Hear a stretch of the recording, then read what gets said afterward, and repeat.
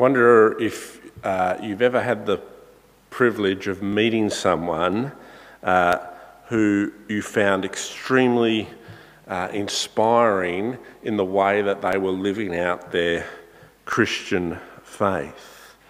There's been a few people like that along my Christian journey where there's just been something about these people as I've spent time with them that has drawn me to them.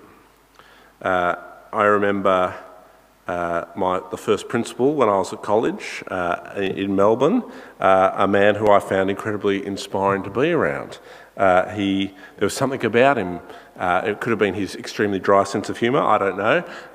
But there was something about the way when he spoke with a certain gravitas, and when he told you off, it was like Jesus was telling you off. It was terrifying. He was one of those people, though, who it was just obvious that years, a lifetime of dedication to the Word had transformed him to be more like Jesus, and it was inspiring. You'd have to ask Kate if she agrees with me, as he was her principal too.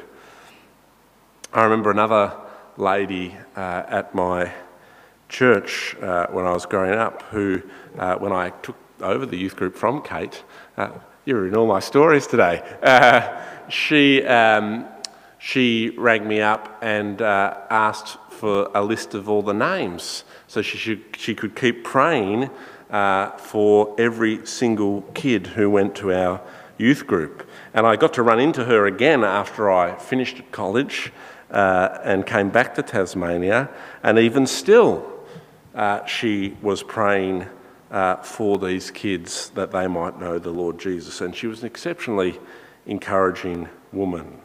In fact, the last time I saw her, I was in her nursing home room, and she was talking about how she had too much money for an old lady and she needed to give it away for the sake of the gospel. Inspiring stuff. Another lifetime where it was obvious that she dedicated herself to being transformed by God and His Word and by His Spirit. Now I hope that there's one or two people who might come to mind for you like that. And I think one of the great things about these kinds of people is they're inspiring and an encouragement to us, aren't they? They show you what could be, and they give you something to aspire to as you seek to put about living your own life, trying to follow after Jesus well. The thing about these people who we run into from time to time on our Christian walk is that really they're demonstrating the kind of life that Paul's encouraging the Ephesians to live in this book, which is moving from death to life in Christ, being raised with Christ to live a resurrected life. And people who we see living the resurrected in Christ, living lives that reflect Jesus' love and light, they're inspiring. Paul has been encouraging the Ephesian church through chapter 4 and now into chapter 5 to work out their salvation in real and practical ways, to be unified under the Lord Jesus and to live the kind of lives that are holy and pure, that reflect Jesus' holiness and purity, that reflect Jesus' love and light as we live lives of love and light. And as we pick up some of the more practical things that Paul encourages the Ephesian church, and by extension us too, in this chapter, let's just remember how he finished off. He finishes off chapter 4 with an encouragement to be different, doesn't he? Let me read from verse 31, and if you've got your Bibles open, I think page 949, around about there. Ephesians 4:31-32, get rid of all bitterness, rage and anger, brawling and slander, along with every form of malice. Instead, be kind and compassionate to one another, forgiving each other, just as Christ God forgave you. Paul's encouragement is to live your resurrected life. You've been raised with Christ to live a resurrection life for God's glory, so stop doing those sorts of things that are of the old life and start doing the new. And in chapter 5, we pick up his train of thought as he sort of builds on it and says, instead of being people of hate and anger, bitterness, brawling, etc., as he's outlined at the end of chapter 4, rather follow God's example, verse 1 of chapter 5, as dearly loved children, and walk in the way of love, just as Christ loved us and gave himself up for us as a fragrant offering and sacrifice to God. See, the key for Christian living is knowing God and allowing him to transform us. Because when we understand who God is and his immeasurable well of love and grace, when we understand what God has done for us in Jesus Christ, and when we understand how God has been a sacrificial lover for our good, it's transformative. We can't help but start trying to live like that. There's some sort of deep work of God that happens in us when we understand who he is. That means our lives naturally start to angle in this direction from death to life. We want to be like God. And if we find ourselves reading the end of chapter 4 and going, well, gee, that's a bit of a wake-up call, isn't it? To get rid of all bitterness, rage, anger, brawling, slander. It's a good heart check, isn't it? It's a good heart check to make sure that we are being transformed by our knowledge and love of God. It's a good heart check for us to figure out where we're up to in our walk with God. Let me tell you a story. Once upon a time, in a land far, far away, I had some conflict with a guy called Harry. And obviously, the name's changed to protect identities. In the midst of this conflict, someone said to me, oh, you know, the thing about Harry is he's not one to let things go, and he always will keep on fighting till he gets what he wants. Now, this is in a church context. I wonder how that description of Harry sounds when you read the end of chapter 4 and the start of chapter 5 of Ephesians. I can tell you that Harry was indeed a bitter, angry man looking for a fight and seeking to cause my good name, whatever that means, to be thought of worse by those around me so that he could win the fight that we were having. How does that kind of life square with Ephesians 4:31 to 5:2? It's incongruous, isn't it, with the gospel? And that tells you something, doesn't it? And it's a heart check for Harry, and it's a heart check for us. Because the truth is that if someone knows you for being a fighter, knows you for never giving up, knows you for holding on to things, then the gospel's not doing its work. The story of God's self-giving love hasn't penetrated your heart. Because if you've met Jesus and you've understood who God is and what God has done for us in Christ, you'll never be known as an unforgiving brawler who will never let things go, but you'll be known as the compassionate, self-sacrificing lover who seeks the good of others at all times. So if you're like Harry today, repent and spend some more time with Jesus in his word. And if you know someone like Harry, don't fight back. Model God's love to them and continue to pray that they'd realise how much God loves them so that they might have their heart transformed in the power of the Spirit. And the rest of this reading continues with Paul explaining more about how we are to walk in this way of the sacrificial love, understanding God's sacrificial love for us. And so he says that we're to flee from immorality and idolatry in verses 3 through to 7. But among you, verse 3, there must not even be a hint of sexual immorality or of any kind of impurity or of greed, because these are improper for God's holy people. Nor should there be obscenity, foolish talk, or coarse joking, which are out of place, but rather thanksgiving. Paul says, get rid of the old, replace it with the new. You see that? In the place of sexual immorality and impurity and greed, in the place of obscenity, foolish talk and coarse joking, we're to put thanksgiving. And I wonder, again, when Paul lists these things for us as Christians, as to be things that we're moving away from, how you think you're going. Is it an encouragement for you today to change? Because there must not be even a hint of sexual immorality, of any kind of impurity or of greed among us, because we are God's holy people. There must not be obscenity, foolish talk or coarse joking among us, because we should be people of thanksgiving.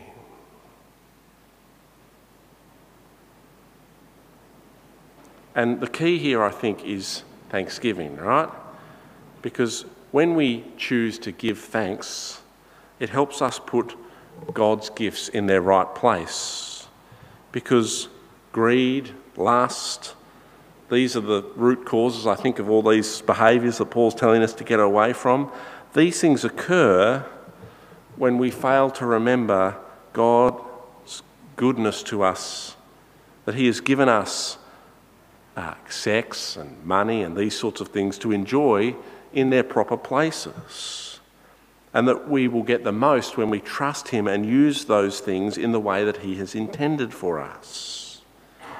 And immorality arises when we ignore God and seek self-satisfaction. And that's a big deal, right? We've got to make sure we're checking our hearts, because there's a warning that comes next, isn't there? Flee these things, replace them with thanksgiving. Why? Verse 5, for of this you can be sure, no immoral, impure or greedy person, such a person is an idolater, has any inheritance in the kingdom of Christ and God. When we are immoral, when we act when we're impure, when we're greedy, we're practicing idolatry. Now, this is a bit of a slippery subject for us to kind of understand in the 21st century. Because what is an idolater? There's no place for us to go in Lindisfarne, is there, to bow down and worship some golden statue that everyone else is worshipping. But for the Ephesians, you remember, they lived in the town of Ephesus, or the city, and this city was at the heart of idol worship. It had a temple to the goddess of Artemis, who was the goddess of fertility. And you know what they do in temples to the goddess of fertility? They practice sexual immorality to a large degree in public, out in the open. So if you're an Ephesian Christian, sexual immorality and idolatry are in your face, and you're expected and welcome to participate in it. For us, it perhaps is a little more subtle. Idolatry works itself out. And there's not a temple we can go to where we can all go and happily practice idolatry and sexual immorality and greed and lust all in one happy place together. But we can place God's good gifts in front of God. We can place our family, our work, our money, our reputation. These things can take the place of God in our lives. and we can start to revolve our lives around them, and then we can become idolaters. And so I want to ask you today, Paul says to us that idolaters have no inheritance in the kingdom of God. Those who worship someone or something other than God have no place in his kingdom. And so getting rid of our idols is an important task. So, are you worshipping an idol? Is there something that you think is more important in your life than God? And it's likely to be one of these vices that Paul's already mentioned: sex, money. But it could be something else just as easily. A good diagnostic question that someone once taught me for trying to uncover the complexities of my heart and to think about what do I love more than anything else is to interrogate my heart and to think about what is it that I fear. I wonder if I was to ask you, what is the one thing that you fear most of all in your life? And I don't mean like spiders. I mean the deep thing. Not having enough money to pay for your life, the lifestyle that you enjoy. Having to rely on someone else. Do you fear not having your friends say kind things about you, or being betrayed by someone close to you? Do you fear having a family member disown you and not speaking to you for years or a lifetime? Because if you can think about what it is that you fear most, it tells you what you love most, doesn't it? Because if you fear not having enough money, you obviously love money too much. If you fear not being liked by your friends, you love your reputation too much. And if you fear most having a family member disown you, then your family has taken pride of place. Having enough money, having good friends, having a family, they're all fine things. But when they become the thing and take the place of God, they've become an idol. Our biggest fear should be that we've walked away from a relationship with God and that we will spend an eternity without him. So don't be an idolater. Check your heart and ask God to transform it. Because Paul says if you're an idolater, you'll miss out on the inheritance of the kingdom of God. You'll miss out on joining with all other Christians from every age in perfection, praising Jesus forever and ever. Don't be an idolater. And Paul also says, verses 5, 6 and 7, don't be a partner with them either. Let no one deceive you with empty words, for because of such things, God's wrath comes on those who are disobedient. Therefore, don't be partners with them. Don't participate in their immorality and idolatry.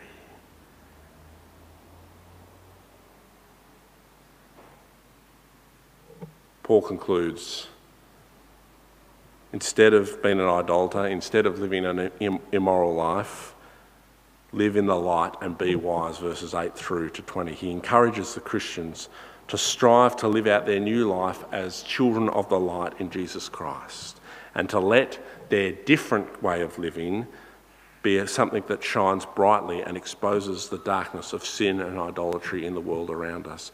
You imagine you lived in Ephesus and your neighbour was in the constant practice of rocking up the hill to the temple of Artemis to engage in some sex with temple prostitutes, and you don't do that.